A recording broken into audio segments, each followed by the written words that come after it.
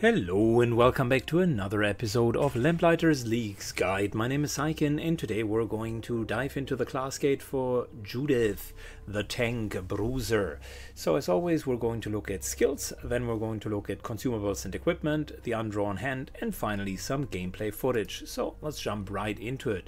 Judith herself is a tank and a bruiser, and she excels at doing exactly that. Her passive ability makes her immune to damage from Overwatch, which allows her to freely move around the battlefield. And she also has 5 additional armor on top of whatever she is wearing. Her ultimate or signature ability is going to be Challenge. That comes as Challenge 1, later all the way upgradable to Challenge 3. What Challenge is doing is, in an AoE, 8 is quite sizable. She issues a challenge and everybody needs to attack her. Not only does that taunt the enemies for 1 round, but Judith also gains plus 40 armor at the end until the end of her turn. In my case, running 30 armor with her as a base, that is 70 armor, so that nigh out cancels anything short of a crit, and there is 0 damage that is going to come in with challenge. If you do have an option to gain additional charges of that signature ability, that will mean throughout the adventure that there will be multiple times where she's basically truly invincible.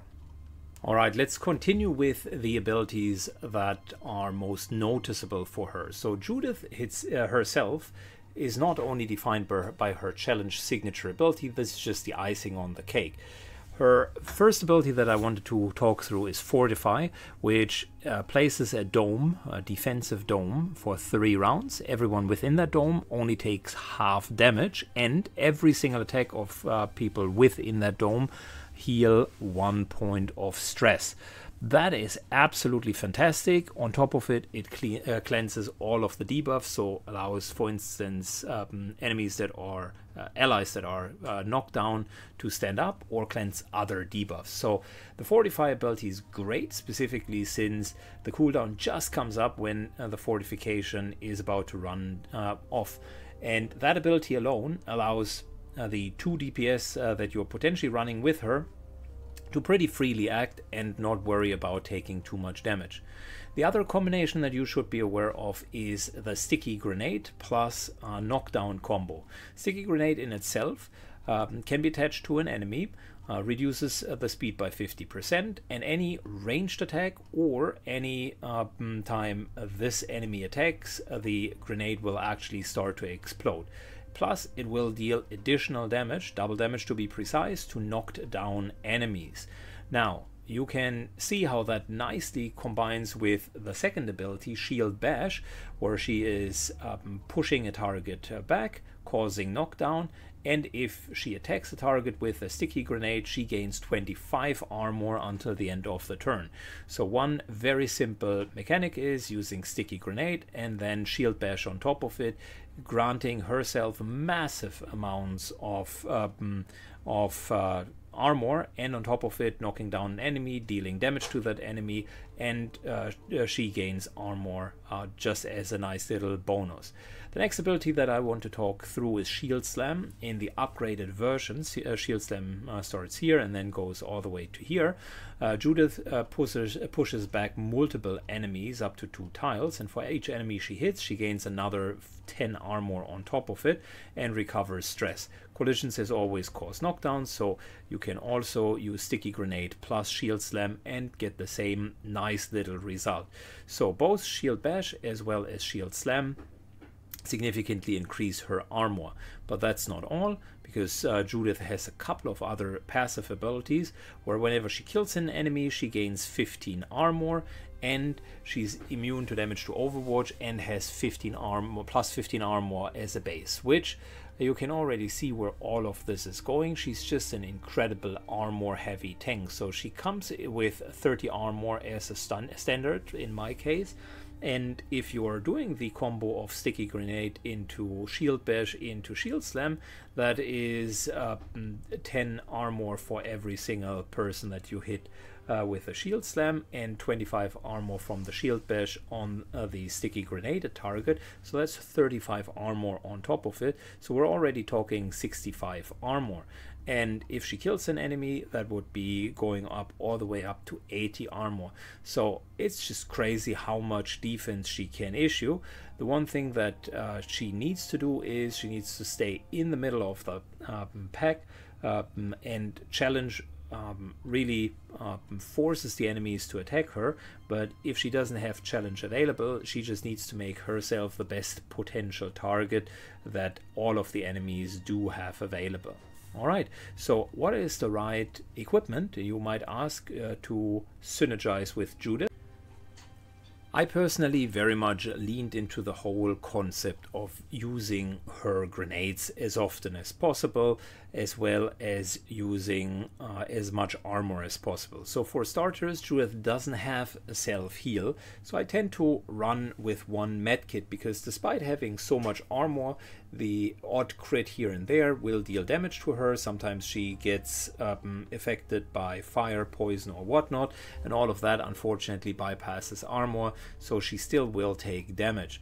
And in order to kind of mitigate that, she has a healing kit by herself.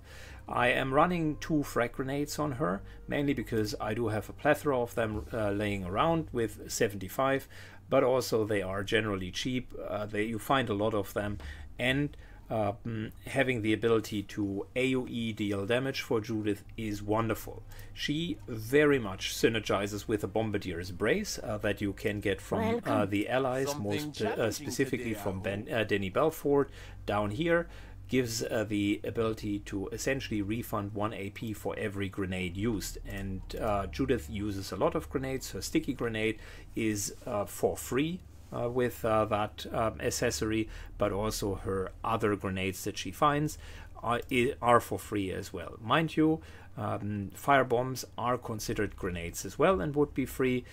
Even smoke bombs or flash bombs or thunder bombs are all considered grenades in that regard. So the Bombardier's Brace will always refund action points for that. So that gives her a lot more flexibility with her consumables, so that's definitely my favorite accessory. In terms of armor, I used to run a lot of vitality gear on her just to get her to 250 hit points and more stress. That's all fine and good, and there's nothing wrong with that. You can definitely do that. I lately started to experiment on just having more base armor per se, and Strum's garments really hit home for me, because fire damage is reduced by 100%, so all of the mummies that explode, as well as the fire damage that you would elsewise take, is completely ignored, and she gets 15 armor on top of that as well. So that's really a very nice garment to make her immune to one of the main sources of damage that bypasses armor, so effectively creating an even tankier version of Judith. In terms of her weapon mod, you are free to do whatever you want. There are a couple of cool options here. You could go for an armor shredding option. You could go for an option that deals more damage and more speed, such as the Skirmish Talisman. That definitely would work out well. I want to give her more crowd control capabilities since she's not using her ranged attack that often, and therefore gave her a more toe talisman, where there is a good chance that she will inflict shock, meaning that the enemy is slowed, and also increasing the damage of her pistol, which is really not her main option. Or her main source of attack. She continuously has a problem with cooldowns, so we need to find a way of dealing with that.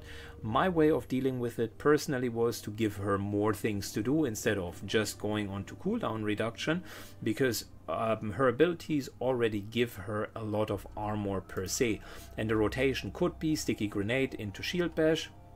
That leaves her with 55 armor, with the passive ability. Whenever Judith hits an enemy with a basic attack, there's even a chance for more armor.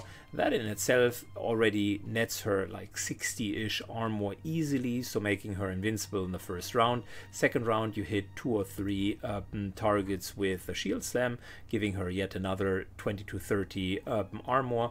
On top of it, Ironclad can proc for each of the enemies, so if you rotate between shield slam and shield bash together with sticky grenade, you're typically fine, and the armor is really okay. So I didn't need the cooldown reduction as much as I thought. So what I did therefore is give her the Weaver and upgraded that to all the way to level 5. And on level 5 the Weaver regains the action point that it uses for the skill, and it's a very strong debuff, because targets in the area effectively have their speed halved. So the one enemy that she can fear, which is continuous shredding from Tidewalkers and other melee enemies, or stacking of poison debuffs, therefore is much less likely to even reach her as she debuffs it. I then gave her the ability, the Avenger, where she not only gains maximum hit points, therefore I could skill out of the Vitality gear and instead use Strum's garments, but she also applies Marked to any enemy that attacks her. And finally, the Comet, which is really just a nice passive buff. She doesn't have as much ammunition as others, so she can self-inspire, but the 10% crit hit chance are really why I took it in the first place. Not really needed. You could put other things on her. Of course, she could be one that is running around with buffing. The Herald comes to mind. She could try to reduce her cooldowns with a classical Sage ability. She could have the Great Wind, where she, once inspired from someone else, can receive extra AP. So all of these are typically fine, but I tend with the Weaver and with Avenger in particular to work very well. One other topic could be the Tyrant, where attackers against her are suffering extra stress, so that maybe be the better better card compared to the Comet, just punishing them even more for attacking her. So that in a nutshell is her setup, and it's a very strong build, so let's see how she's going to play out in reality.